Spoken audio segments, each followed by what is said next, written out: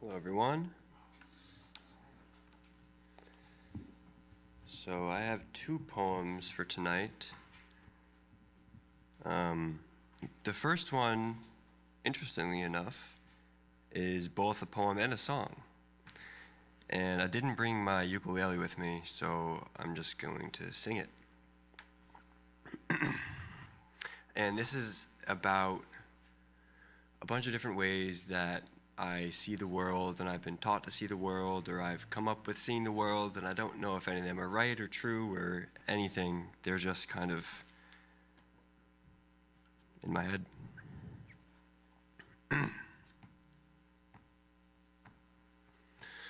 Sometimes I fear that life rises from sin, that I am alive due to shadows within, that I am unreeling at a predestined pace, as my story's woven by Siamese fates, and all that will happen when my body dies is that I'll continue to yearn for reprise.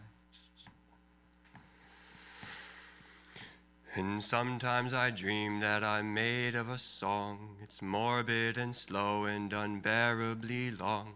I stare at a sheet and cannot find my place, and search for a clue in the conductor's face.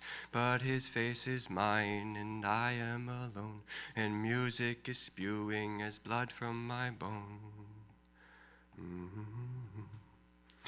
And sometimes I muse about how I am me, that when my eyes blink I no longer can see, that all I am seems to be bound by a skin, yearning for silence beyond the mind's din, and how my words mold who it seems that I am, when I am the ocean behind my tongue's dam. And sometimes I love as if I am God, endlessly perfect yet hopelessly flawed, seeding and rising and bleeding and dying and seething and pining and laughing and crying and silently singing the void into being, selflessly serving as source of all things.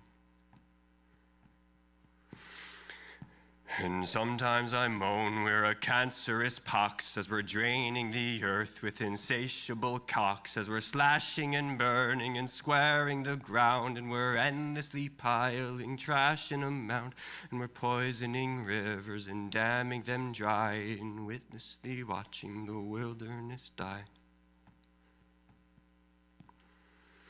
And sometimes I know I'm a drop of the sea, trapped for some time in a cloud I call me, speaking with thunder and seeking with light, alive during day and quite dead overnight, believing one day I will rejoin the ocean with stupid, unfailing, unflinching devotion.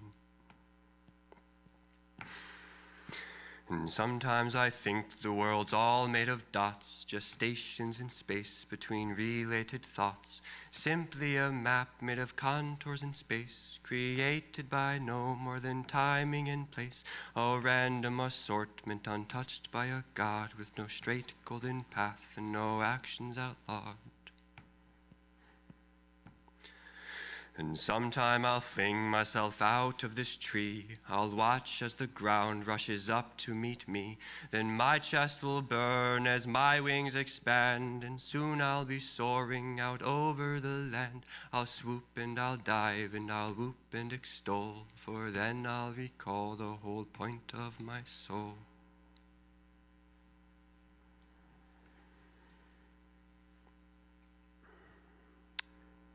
And this next one is more in line with the theme of paradise. That sort of was, but in the sense that where we are is paradise, and even with all of the really great stuff and all of the really terrible stuff, it's perfect as it is. And that's a really tough view to have, that I try to have, because it makes things a little easier. But this next one is a bit more mythical, and yeah, I'll just read it.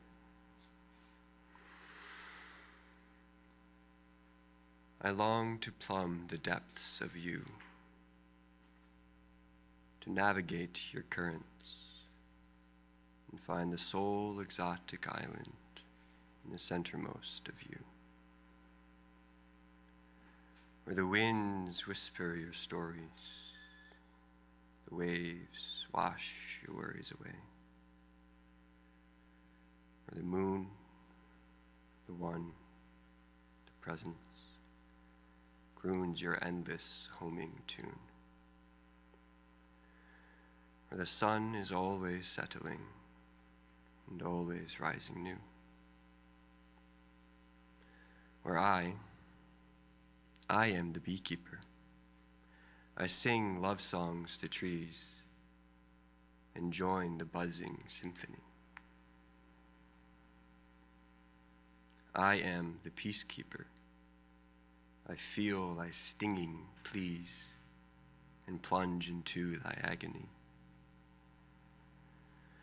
I am thy believer.